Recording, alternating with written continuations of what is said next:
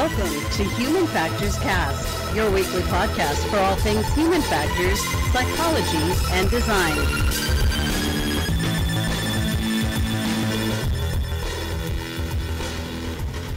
You know, one of these times, I have a feeling that Jeff is going to, not really do the intro, and he will cut to us dancing. Oh, God. One of these times, that would be awful. Usually it's you dancing, though, so I'm not too scared. No, he's gonna do it on this one. Probably. I don't know. Yeah. Jeff, don't do it. Dancing. Hey, everybody, welcome back. It's episode 126. I can't believe we've done 126 plus more of these. Today's April 16th, 2019, and you're listening to, or maybe even watching, Human Factors Cast. Hello, if you're watching on YouTube. If you're not, go on YouTube and subscribe, because we're almost there. We're almost there. We've been saying this for a couple weeks. We need 15 more? Yeah, something like that? A couple more. Hey, I'm your host. I don't know if I said this. I'm your host, Nick Roome. I'm joined with Mr. Blake Arnsdorff. There he is. We've done too many podcasts today, apparently. We've done way too many things today. We'll talk about that in a bit. We got a lot to talk about today, though. In the news, it's a little bit of slower news week, so I guess not that much to talk about. But we will be talking about tracking phones using Google for the police. Tests on Astronaut and Twin Brother highlight spaceflight's human impact. And wearable device scrubs cancer scales. Scales? Too many. Get rid of the scales. Cancer cells from the blood. We've been too many podcasty things today. So I'm stumbling over my words, but it's okay. I think it went well. Hey, yeah, like I said, you can go subscribe, YouTube. Do it now. You know, just take a minute. Just pause the podcast. Go. We'll be back. We'll be here when you get right back. Here. Or you can finish the rest of the episode online. That's fine too. So we are here on a Tuesday because of reasons. Of reasons.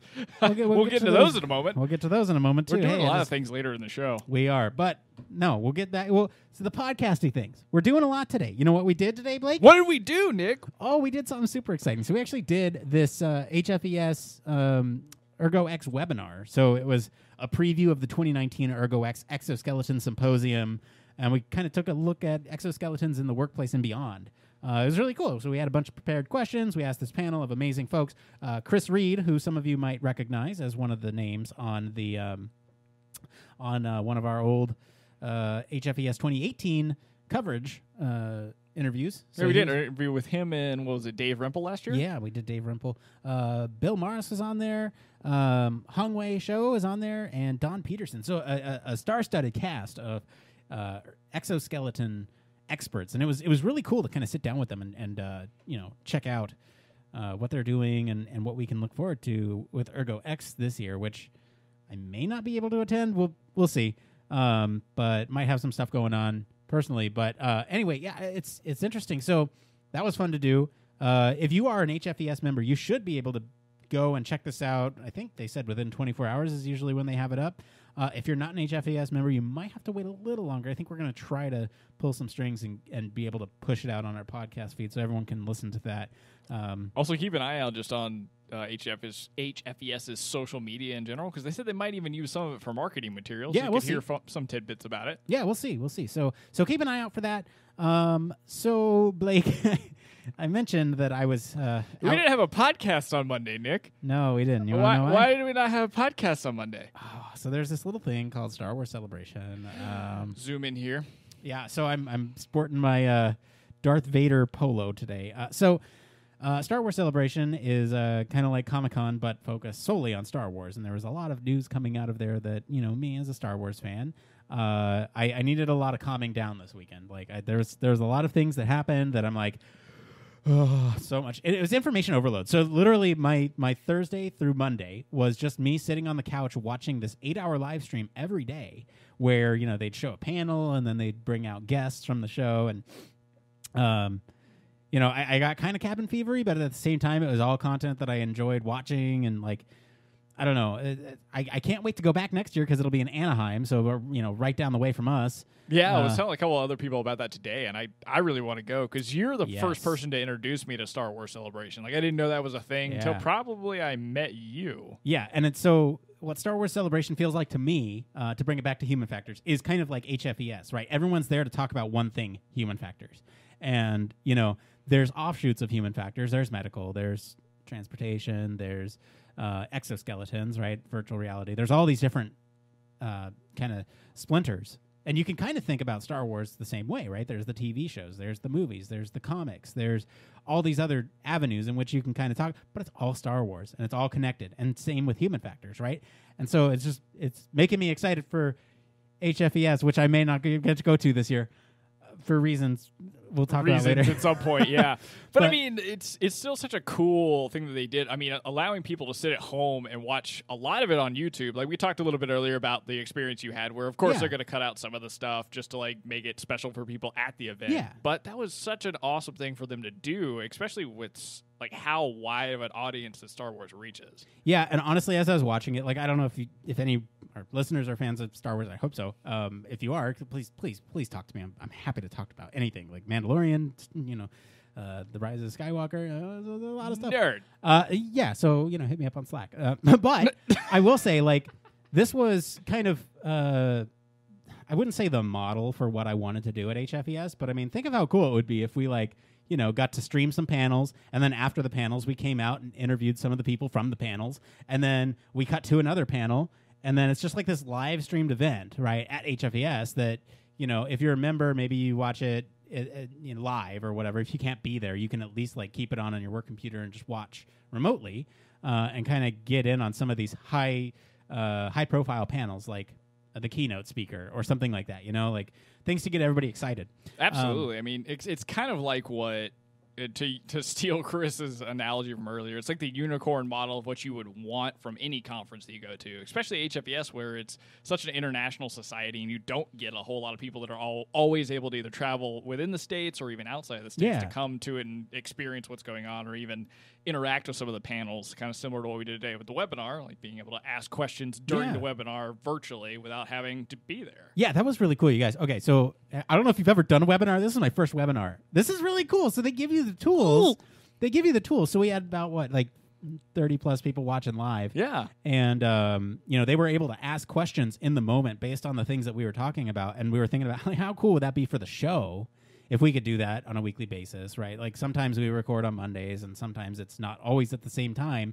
But if we could do a live show, if enough of you show interest in that could be absolutely something that, I think with webinars, it's a little different. They're far and few between.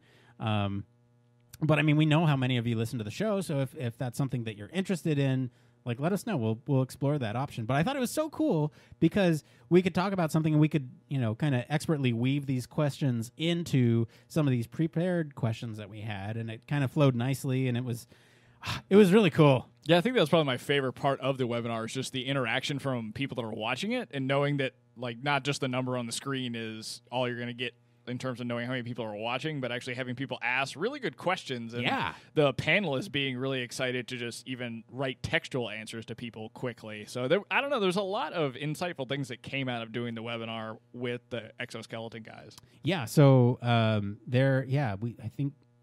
we couldn't even get to all the questions, the prepared questions that we had. Yeah, which I felt good about because I wanted to make sure that it was like a kind of a fun and free-flowing conversation. And you asked a lot of great questions that were a little more off script, that like asking about what movie do you think best represents exoskeletons. I got to bring out my nerd, and Chris really got going there with the nerdy thing. Well, the best part was I forget who it was. It was Bill that brought out Alien from Alien, Sigourney Weaver. That was too good. Yeah. All right. So anyway, this whole thing to say Star Wars Celebration. That's why I was out on Monday. That's where I was this weekend. I was just sitting on the couch vegging, watching Star Wars content, and thinking about how we can maybe do that for HFES, because that would be super cool to bring something like that. We're gonna get there. I hope so. I think we can. Yeah. If that's something you guys want to see, let us know. I mean, the more we can. So we have a connection with some of the HFES leadership that we can actually reach out to and say, hey, some listeners of the show actually have this idea and they want to see this. The more evidence that we can bring forward, I can screen cap your thing on Slack and just say, hey, look, this person wants this. And the more of you we have, the more we can come forward and say, this is something they want. Absolutely, yeah. So, it's like user research. We all know certain things to be true, but we have to have the user data to really get somebody to buy off on it. Anyway, it's how we do our jobs. Yeah. So what's going on in Blake's world, though? Because I've been blabbing about Star Wars and ErgoX. Your favorite, yeah. Nick and I sat here and nerded out for a little bit watching some of the Star Wars stuff that I missed. So I don't know if anybody that listens to the podcast, and Nick, I don't really think you are, but I'm a big kind of fight fan, and so watching the UFC and different fights on the weekends is something that I like to do. And recently, they have signed a deal with ESPN to basically, instead of having pay-per-view buys on like your TV or through any kind of service like Fox Sports, they're going to have it all streaming through ESPN's app called ESPN Plus.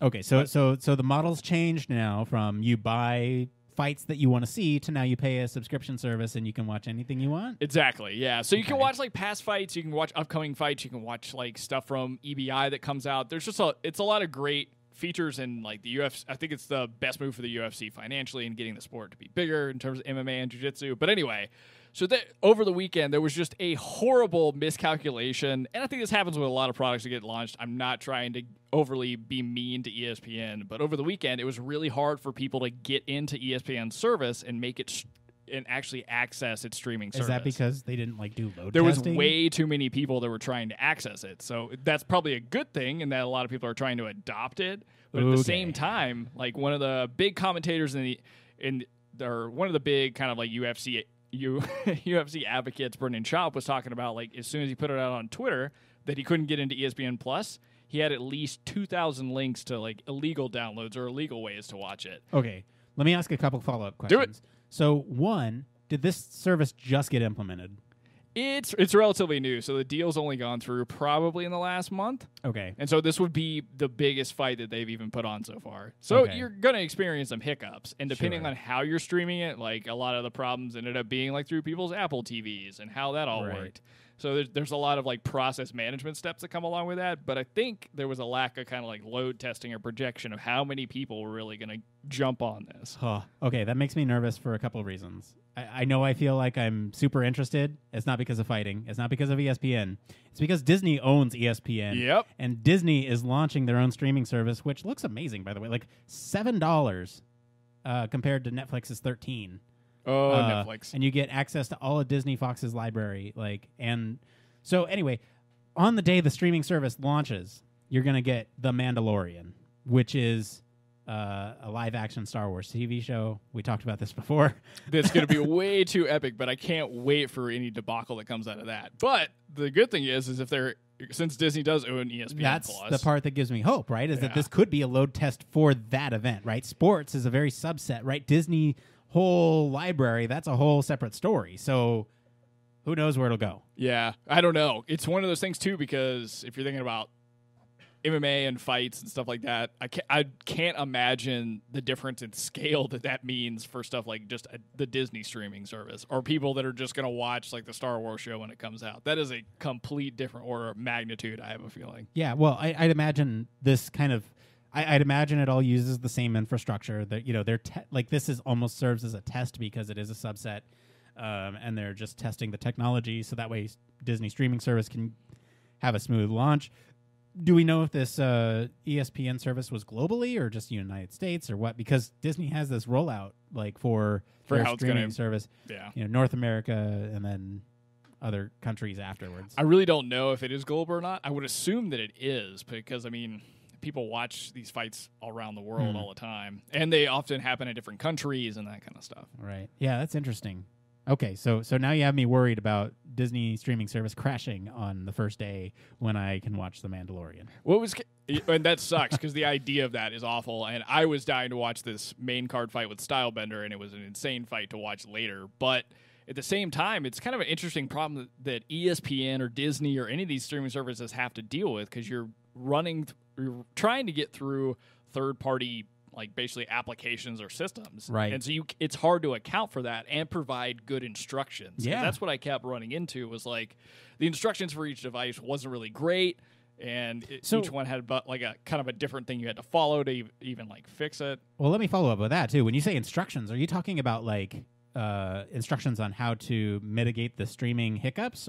Yeah, so as you were like experiencing issues, it was like, okay, try reloading the website and then try reconnecting your device that you're trying to stream to. Oh. And so there was just a lot of steps you had to go through to even get it to work. And they didn't have any of that infrastructure built into the app. It wasn't ready. And then there was a whole bunch of whenever anything goes wrong, just try restarting it. So restarting your account, all that kind of stuff. Have you tried restarting the computer? Yeah. Have you tried turning it on and off again? Yeah. I mean, that's just how we go. But what can I say? I'm not the IT guy. Well, thanks for sharing. I will for sure follow up on the Disney Plus streaming service, which launches, November 12th. So that way, that's right this after. year. That's so crazy. That's right after HFCast, folks. So you can bet that I will be there first in line. All right. Well, Blake, it's been a week since we last visited Human Factors News.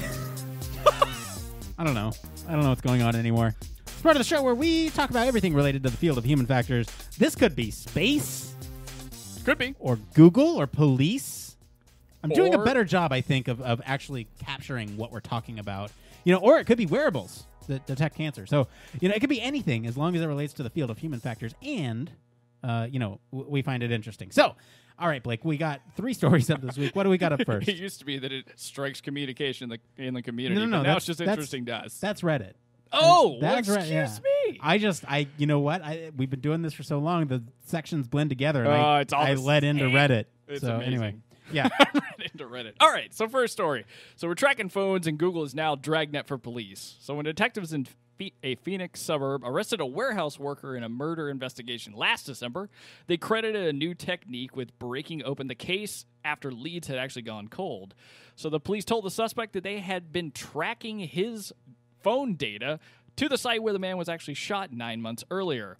They had made the discovery after obtaining a search warrant that required Google to provide information on all devices that were recorded near the murder scene, potentially capturing the whereabouts of anyone in that area. So the warrants, which draw on an enormous Google database that Google employees called the Sensor Vault, turned the business of tracking cell phone users' locations into a digital dragnet for law enforcement. So we obviously live in the era where it's ubiquitous to gather... What was that word? All right, let's try that again. So in an era of ubiquitous data gathering by tech companies, it is the latest example of how personal information, so things like where you go, who your friends are, what you read, what you eat and watch, and even when you do those things, is being used for purposes many people just really never expected. I don't want to see what things you're doing. I know, I don't either. So as privacy concerns have mounted among consumers, policymakers and regulators, tech companies have come together under intensifying scrutiny over the way they use our data and how they collect it. The Arizona case also demonstrates the promise and perils of this new investigation technique, who's used the who's been used suddenly and sharply over the past 6 months. And according to Google employees familiar with the request, it can help solve crimes, but it can also ensnare innocent people. There's an important part to kind of bring up about this particular case is the person they initially arrested turned out not to be the actual suspect. Yeah, but by the way, you wrote this. I did. You edited this blurb, so absolutely the reason why you can't read it is your own fault. It absolutely is.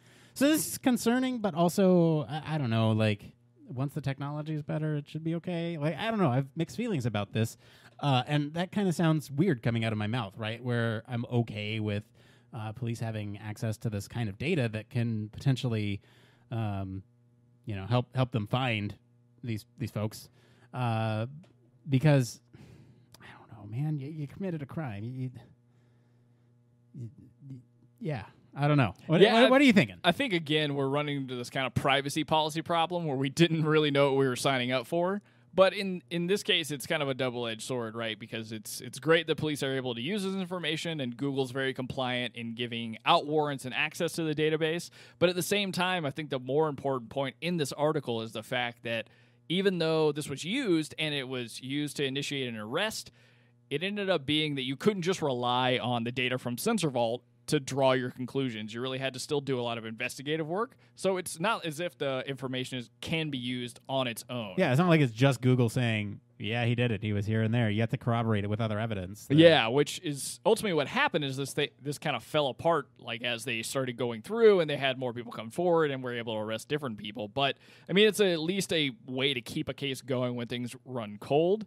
It is scary the amount of data they may or may not be able to have access to based on what you're doing, I don't know, what you're consuming as a like whenever you look at your phone or what you're reading, and then kind of draw conclusions about you based off of that. I mean, that's a lot of jumping around without and entering into an investigation without even your consent behind it. Yeah, I don't know, man. Like, it helps build a more full picture, right? Like, let's say somebody is researching on how to do a heinous act before they do a heinous act. I'm not going to say anything. I don't want to trigger anybody. But let's say that happens, right? And if you can go back through somebody's like search history and location history and understand that, you know, the impetus of this idea, right? They saw it on a YouTube video. Well, then maybe we can actually trace it back to that YouTube video and punish that YouTuber as well, because they can be, you know, like, you know, I don't know. I feel I'm very conflicted, because on one hand, yes, privacy is a huge issue. You should absolutely know what you're signing up for when you consent to privacy. But at the same time, if this helps people identify, or not even identify, basically build the full picture, like, I don't know, like, I don't know. It's tough, right? Because I find value in creating that full picture, and I like a lot of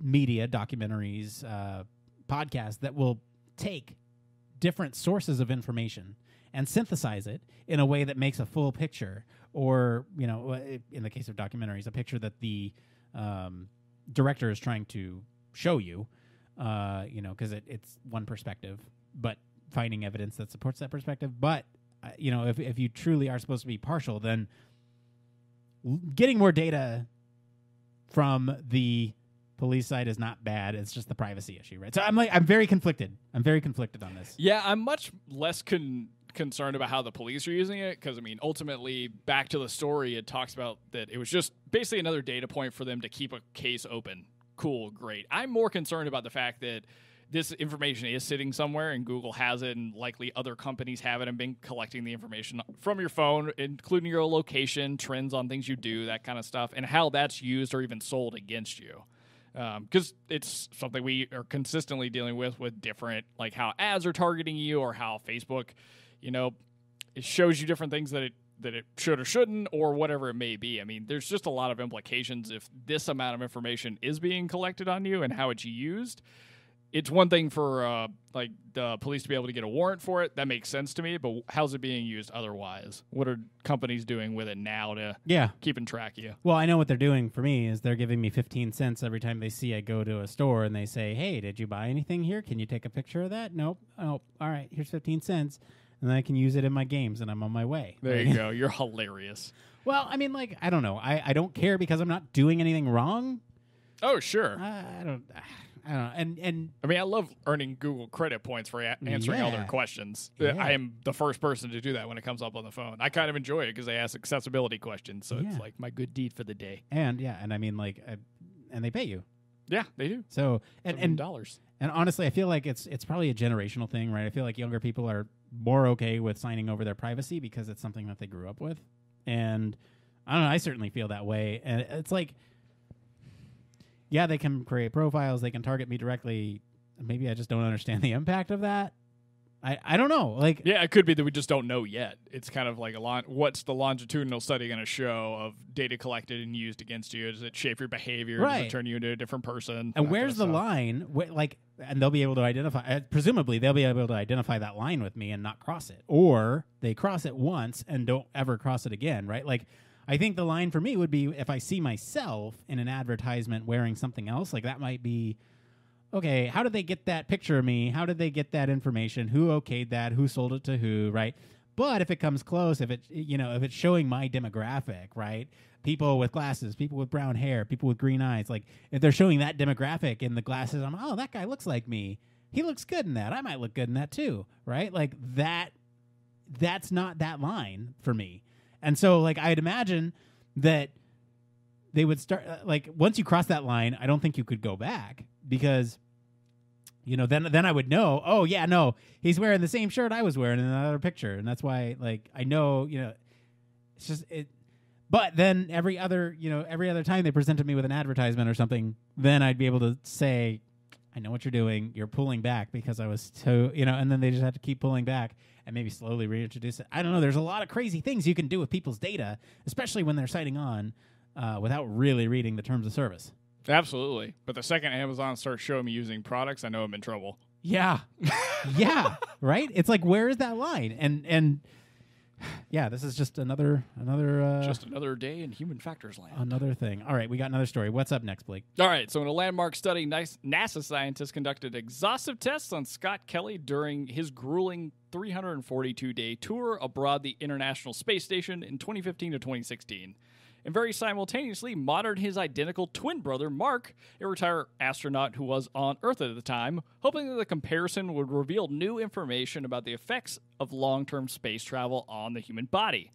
The results of the NASA twin study reported last Thursday in Science show that Scott Kelly underwent a number of physiological changes, most of which returned to the pre-flight status after he returned to Earth, and the findings could help inform preparations for future long-term missions such as the travel to Mars or stints on a moon-orbiting space mission. The study was the first to integrate both behavioral analysis and physiology to investigate how space influences a person, and the first to collect 2 years of comprehensive health data on a middle-aged Earthbound man. So this is definitely a great step for science, and in many ways it's leveraging both something that's naturally occurring and trying to understand causality behind it. So I think this is kind of an interesting study, and also great genetics if both of you turned out to be astronauts, or great luck and fate. Yeah, so this study's cool for a variety of reasons, right? So first off, they were the astronaut in space. Forgive me. Astronaut in space. That's a good start. The one in space. Let's see here. So that was Scott Kelly. Good old Scott. Good old Scott. So in space, he was actually, providing these samples, right? I think it seems like both of them are collecting the blood samples from themselves, right? Is that? Yeah, they're both giving samples just to, I guess, test over the 1 year period. I think it was compare like how the effects play, because I guess I'm not really sure how this works. It would be great to ask somebody who's actually a twin, but I think your physiology is very, very similar. In that they're hoping to see like, okay, basically Mark, who is on Earth, was the past astronaut. We'll use him as a baseline for Scott and see how all of his kind of different parameters, whether it's for blood, urine, markers, whatever they're looking at, how they pan out over a space flight. And it seemed like they came out with some interesting changes to his physiology that I don't think they expected. Yeah, so they I don't know, were they expecting the near constant physiological stress that Scott was experiencing? That I don't know. That almost sounds like you would expect it, right? Because you're traveling through space. You are traveling through space, but I'd imagine that like it's a velocity thing, right? Once you have been in space for a while, that stress I would assume, at least based on my completely what's the word I'm looking for? Completely I don't have a full view on it. I don't know. Say that one more time.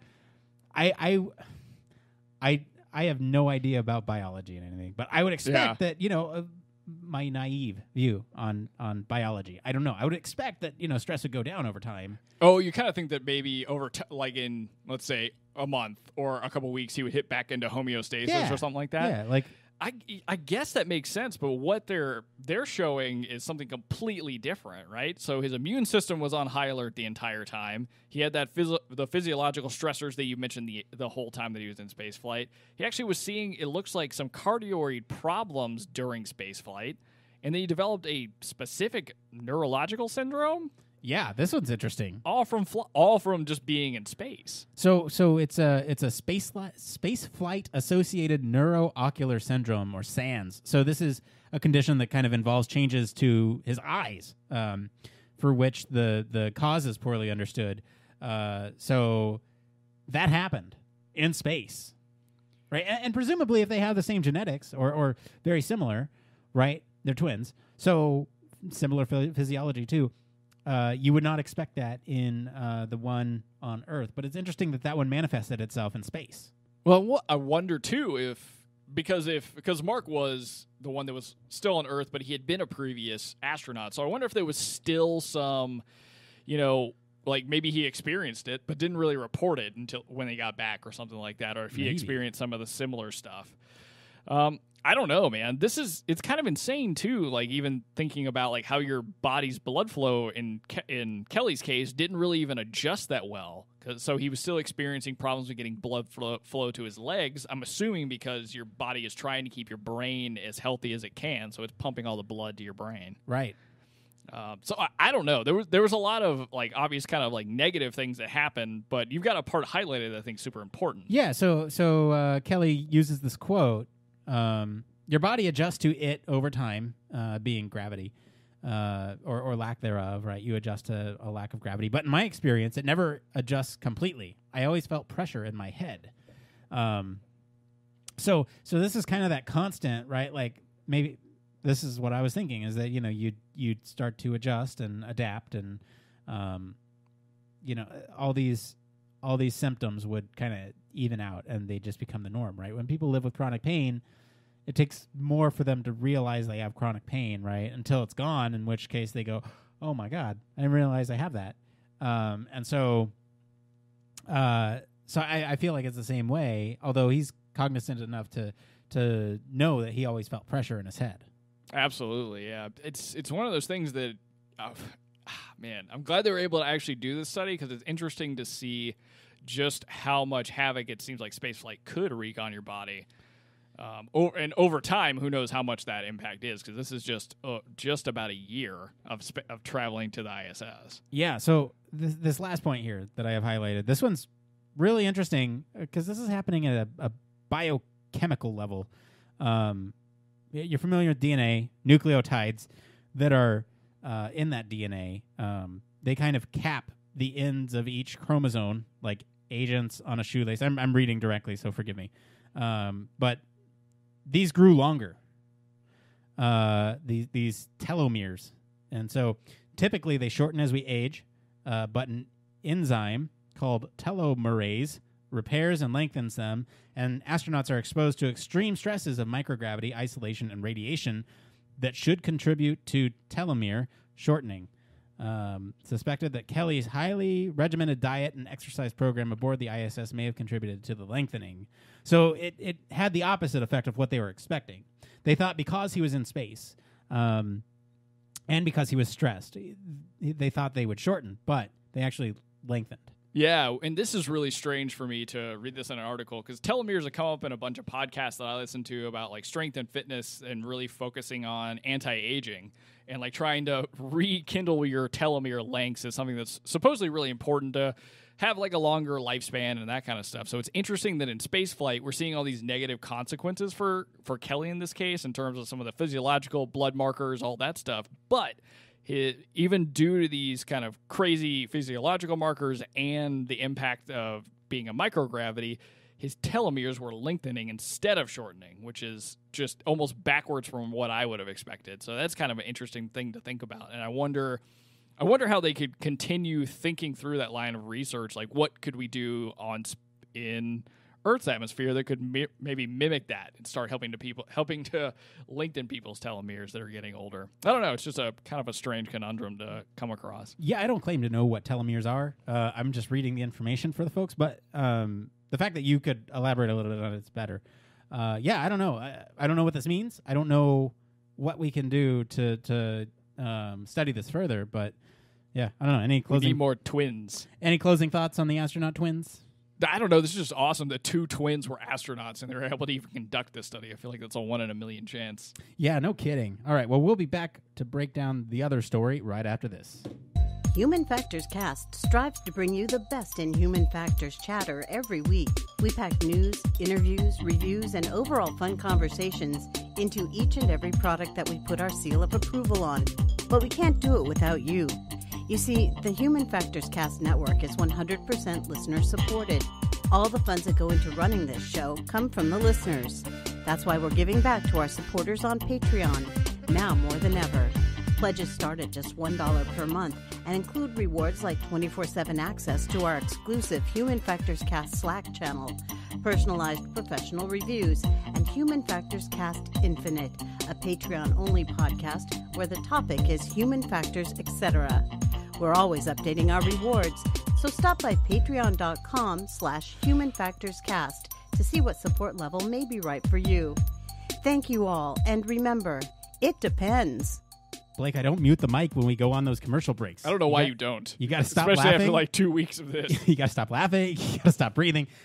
You can't. I just can't. No body functions for me. Don't breathe at all. You just got to wait. Turn to a corpse. All right. So before we continue, I just want to thank all of our friends at IEEE Spectrum, Scientific American, and New York Times for all of our news stories this week. If you guys want to follow along, you can follow us on social media or join us on Slack for links to all the original articles.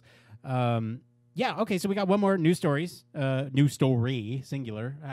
English is hard. All right, go. Yes. All right. So a new wearable device tested on animals can capture and remove tumor cells circulating in the bloodstream. With further development, the blood filtering gadget could be used to diagnose and perhaps treat metastatic cancer in humans. So investors in the microfluidic device at the University of Michigan described it last week in the Journal of Nature Communications. And when blood is actually drawn from the vein, it's pumped through this device, and it captures tumor cells and then pumps the blood back into the body. So in addition to its envisioned purpose as a cancer treatment that filters out tumor cells, the microfluidic machine could be circulating tumor cells in the bloodstream. The researchers say that it could estimate the number of circulating tumor cells in the bloodstream as well, or characterize the tumor from which they came. The researchers hope that this increases the throughput of the device so that all the blood in the human body can be run through it in 2 to 3 hours. Nick, I never would have guessed that we would get some sort of device that could, at least in animals, just sort out tumors in your bloodstream and bring out cancer cells. Hang on, I just want to explain what happens when I prepare the blurbs. Is they read a lot better. Yeah, they do. You should do all of the show notes. Oh my God, so much work, Blake. All right, absolutely. You guys have to understand how much work we put into the show every week. It's not like we just go out and find the news stories. We got to take those news stories and finesse them so that way they read well on the show. And anyway, basically so that way Blake can read the words that you like to choose. Yeah, exactly. Microfluidic device. Microfluidic. No, I think okay. So first off, let's restate: this technology is in its infancy. It's still a long way out. However, it is breaking new ground with being able to, search the blood and spit the blood back out that's okay, and take the blood that's not okay. And one of the big drawbacks to this right now is that it can't do the entire. What are you laughing about? What? Stop! What are you doing? You just derailed the show, Blake. I'm looking at you as I'm talking. Anyway, let me finish that thought, and then you can tell me what you're laughing about. Absolutely. The issue right now is that they can't basically take all the blood in the body and pull out everything that's bad. And hopefully soon, or somewhere down the line, they'll be able to do that. Why were you laughing? Oh, just because I don't know, something you said was funny at the time. I'm not even really sure. Okay, but whatever. The fact that this can actually take your, and I'm not sure what animals this was tested on. If I was taking a guess, it's probably rats.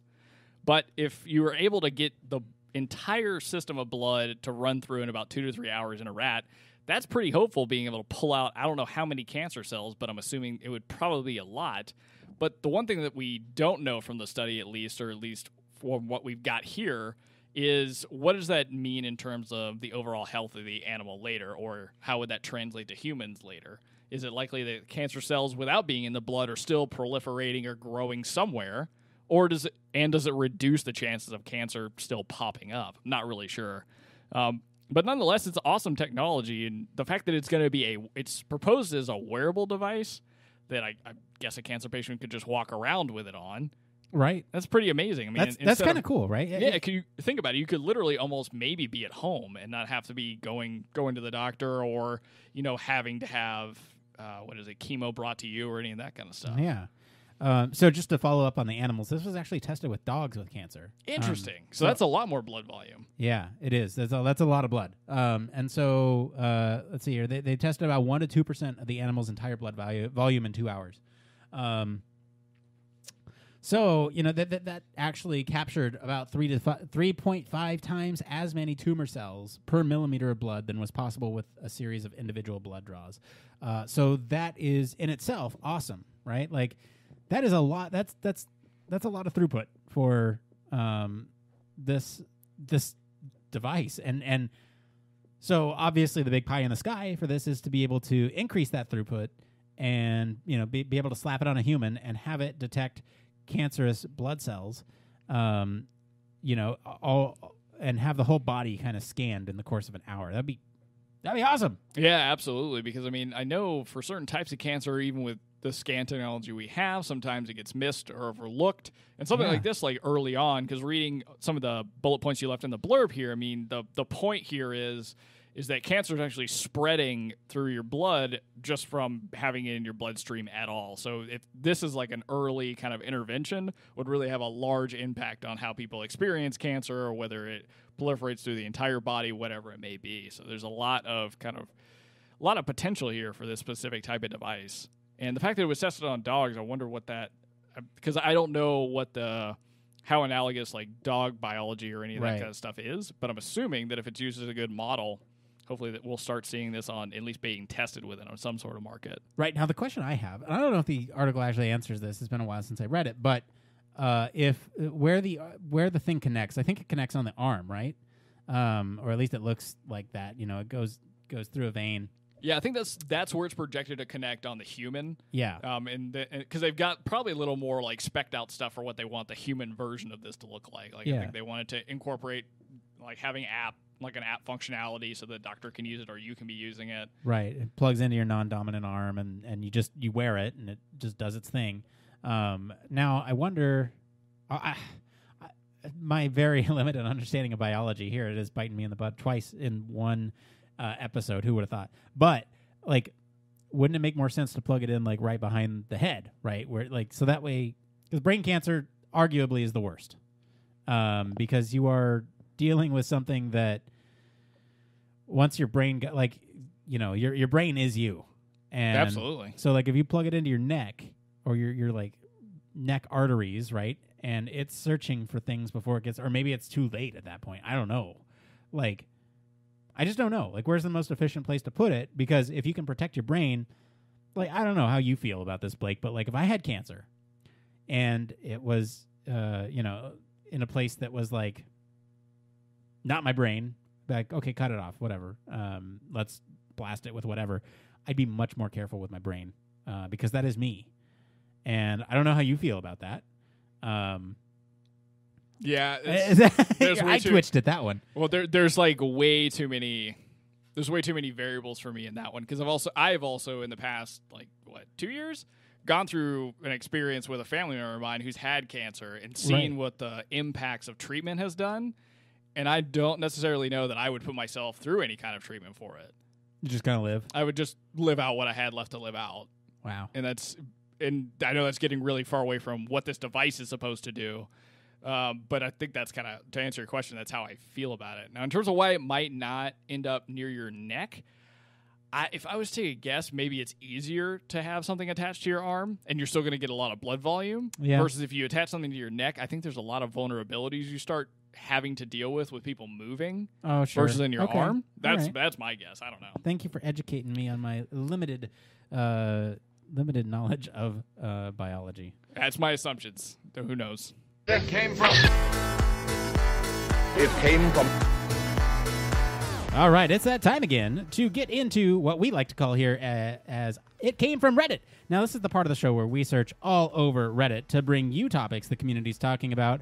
This is where, I don't mess up and say any community is fair game as long as it relates to the field of human factors and encourages discussion among the community. All right, so, Blake, we got this big, massive... It's like this big, massive mega thread that this guy posted in this guy or girl. Guy or ghoul or girl. Sorry. So it's this big mega thread that somebody posted in on the Human Factors subreddit. So which is awesome. And so I feel like these are directly applicable to us. So there's 7 questions here. Let's do it. So I have so many questions on the Human Factors subreddit by, I love this name, Dinkinflicka5M. Give us a high five in Slack if you catch the reference. Dinkinflicka. All right. So they go on to write, I am an undergrad student about to graduate with a bachelor's of science in psychology. I'm really interested in human factors, but I have so many questions. You don't have to answer all of them. We're going to answer every single one of them for you, Dinkinflicka. Yes. Promise. But if you have an answer for even one of these questions, I'd be so appreciative. Well, great. We're going to go above and beyond this one, Blake. All right, so number one here, how much math do most of you use in your daily life? Okay, this is actually more than 7 questions, guy. All right, so...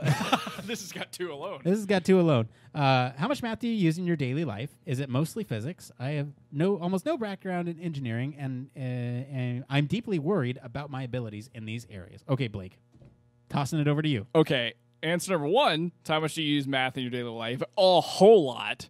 But it's not necessarily always related to my job. I feel like the math that I'm using right now is very simplistic. It's basically how big is what screen resolutions are we working at? How's that going to impact design? It's ratios and proportions. Yeah. It's not calculus. But again, it's a lot of like Google it and use the tools that you have on your laptop or your computer to kind of help you get through it.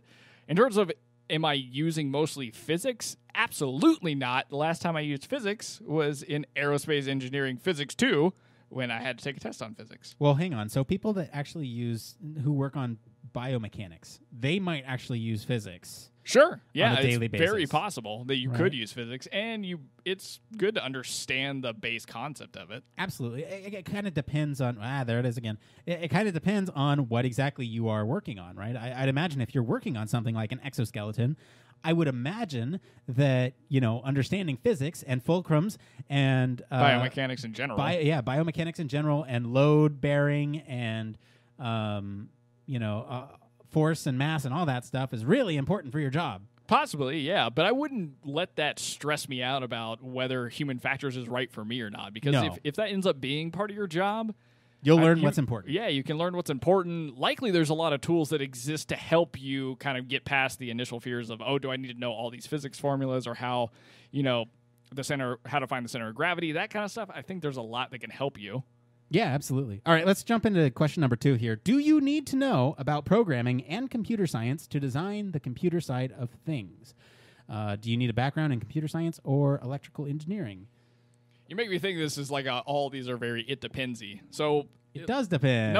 For number 2, I think one, it's going to depend on what you're going to apply your human factors knowledge to. If you're going to do something much more biomechanical related, you might not necessarily need to know as much programming. But I think for anybody that's in human factors, user experience, whatever it may be, having a base level understanding of how programming works and a little bit of computer science background doesn't hurt. You don't need to be an expert in it. I think it just ultimately helps in being able to communicate with developers or programmatic people that you have an understanding of the thing you're working on. In terms of electrical engineering, that's really going to depend if you're working on hardware systems. And again, you don't need a PhD or a master's level understanding of electrical engineering. I'd say like something you Google or stuff that you watch on YouTube could give you enough of a baseline knowledge to be, dangerous in your job. Yeah, a common misconception is that you need knowledge in both areas. Like we don't know a whole lot about our domain except the things that are important to the people that we're working directly with. And so, there's this misconception that you need to know everything when really you just need to know enough to make recommendations for those folks. In the case of electrical engineering and computer programming, I think the benefit to knowing more is being able to communicate effectively with people that do that as a full-time job. If you understand that moving this one piece of interface is going to cause a bunch more problems for the developers, then maybe come up with a separate solution so that way they don't have to do as much rework, but you get just as much effectiveness for the user. Yeah, I think one important point, if Dink and Flicka happens to actually listen to the show or hear this episode or hear some of these answers, the biggest thing to remember is when you're getting a degree in human factors, I feel like a lot of the important stuff is the methodology you end up learning. Absolutely. I mean, some of the psychology aspects can very much apply. It helps you kind of understand people better. But the methods are really what's going to just set you apart from anybody else. And having a solid understanding of that is going to take you very, very far. I second that. All right. Number 3 here. Do you actually implement designs or do you just research how people respond to the designs and give feedback? Is it almost like a team collaboration where you work closely with the person designing things, especially asking for those in aerospace or aeronautical side of things? So, Blake, you actually have experience in aeronautical. Absolutely. So it's definitely a team collaboration. Like Nick and I have kind of been back and forthing about. I mean, it's not just you're the single human factors person. Likely you'll be working on a team, especially on these kind of bigger projects. And you'll be interacting with cross-discipline styles of people. So developers, maybe people that actually work on aircraft, the users themselves, which can definitely is a wide variety of people when we're talking about aeronautics, everything from a pilot to an ATC to anything else. And the first part of the question, again, it feels very it depends, because you do in traditional settings, especially maybe in aerospace where you actually might be running simulation style studies, you're going to be listening to people's feedback, understanding how that really impacts either design or concepts of operations, whatever it may be. So you may be more research heavy, but on the same token, you could be doing interface design. Which is not just listening and responding to feedback. It may be actually coming up with a design, testing it, and then creating something completely different based off feedback that you hear. So you'll almost run the entire design cycle or the entire design thinking cycle. But Nick, what do you think? Yeah, I think it depends. I really do think, though, it kind of depends on what job you get. I've had roles where I've worked directly alongside a prototyper, and that prototyper then can very quickly move pieces and parts of user interface components or workflows that I can test in the moment and say, oh yeah, that's not quite right. And then we've gone to users and actually pulled back that data and we report it to people. And so it's a lot, right? Like sometimes oftentimes now I'm designing a lot more interfaces. However, I'm not actually high fidelitying them. I'm kind of passing it off to a designer, and they will make it high fidelity and make it look like it's a part of the system, so that way we're speaking the same visual language as the developers.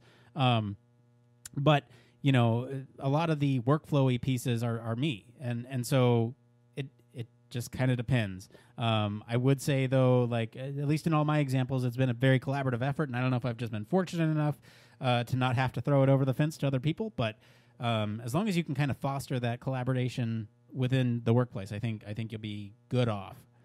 Okay, number 4 here. If you work as a private consultant, do you work with a cohort of other psychologists as a firm, or is a private consulting mostly independent work? I'm not sure I totally understand the question, but I'll take a crack at it. So when you're talking private consultant, I'm going to twist that in my brain and say independent contractor, which I do work as an independent contractor for separate things that I do outside of my main 9 to 5. So where you also work as a contractor. Yeah, which I also am considered a contractor within the government. So firm. In the bigger side of things, it's definitely working with other psychologists who create the entire team that I work with on an internal sense, and then it's kind of wading our way through the world of the development team, whether that's system engineers, developers, programmatic people. So lots of different opportunities to work with different types of people. And then on my own kind of side stuff that I do, it's either me working alone or me working again in a collaborative environment with. Recently, it's been working with specific entrepreneurs, and then any developers they're using to try and create some of the products they're pitching. But that's it can go both ways. Definitely just depends on where you are. Hey, there it is again. Yeah, I don't have any experience myself working as a private consultant. However, we are fortunate enough to work in a building full of human factors people, some of which have been past guests on the show. And so, there's this kind of wealth of knowledge that I feel fortunate enough to be around other people who have varying levels of expertise in subjects that I have no idea how to even start. And, they can leverage my experience as well. And so it just kind of depends on the company and the culture. Okay, we got 3 more. Number 5, do private consultants have niches, or are they more general? I've typically known people to be more in a niche market. I know a lot of independent contractors who work for companies that do, and they end up doing the formative and summative usability tests for medical device companies. Right. So that's a big thing. I personally specialize in front end design of websites. So that's something that I only focus on when I'm doing kind of independent contract work. But I don't think you have to by any means. You could be a generalist and just be tackling problems that people need help with, like approaching startups to help them kind of figure out process management, that kind of stuff. Yeah, you can do both. It just kind of depends on. There it is again. It just kind of depends on what your interest is, and if you have a very specific interest and want to gain that expertise in that area, then do that. Or if you feel like you want to just make yourself widely available for some general practice, then you can do that. This one, Blake, I feel like you can speak to a little bit more than me. How do you find clients as a consultant? Oh man, in this day and age, social media is the way to go. Like I've picked up 2 clients just through Instagram alone. Like people getting into my Instagram account, seeing that I'll like post stuff that's related to website design or whatever it may be. Slide into your DMs. Yep, slip into your DMs and offer you a job. So that having some kind of social media presence, whether it's through YouTube, podcasts, whatever it may be, is really important for finding clients and finding a diverse set. Also, too, you can use a lot of services that exist, like WeWork. I think just bought a company. I can't remember the name of it, but there's a lot of companies out there that allow you to hop on, create an account, say this is my skill set, and bid for jobs, which you can find remote jobs all over the place. Another way to go, and I think this is also super important, especially in your local area, is go to human factors related or UX related or society related meetups and conferences. Go talk to people, hand your card out, just make contacts. That's the best way to go. Yeah, great advice. I echo all that. Like I said, I don't have as much experience going out and finding clients, but Blake, you sure do. Okay, number 7 here. Are any human factor psychologists involved in commercial product design, or is that a different branch of psychology? Short answer, yes. Absolutely not. What are they doing out there? Yeah, we're definitely involved in that. Yes, absolutely, yes. If you weren't sure, Blake is being facetious, and we absolutely are involved with that kind of thing. Again, kind of depends on the client that you get, right? If you are going to be a private consultant or a private contractor, then it does depend on the contract and what the scope of your work is and all that stuff. But absolutely, there are people out there working on that stuff. So that way, commercial product design, you're using things like Facebook, or maybe, I don't know, you're using things like Reddit. There are people at Reddit who are, behind the scenes figuring out how to do that redesign that nobody likes. Absolutely, yeah. I mean, commercial product design too. This could be even designing a physical product. Yeah, absolutely. Ergonomics, anything. So you have a free range of what you can really do with human factor psychology. Just because the methods alone give you such a toolkit to tackle a lot of different problems. And like Nick said, you don't have to be a domain expert. You just have to find the right place that'll take you. Yep, find that right place. Well, I hope we answered all of your questions, Stinkin' Flicka. All 7 of them. That's it for today, everyone. Let us know what you guys think of the news stories this week. If you're a Patreon supporter, please stay tuned. We're going to be digging into our American Space Program Part 4, I guess. Hidden Figures Part 1. For the rest of you, you can join the discussion on our Slack or follow us on any of our social media channels at HFactors Podcast.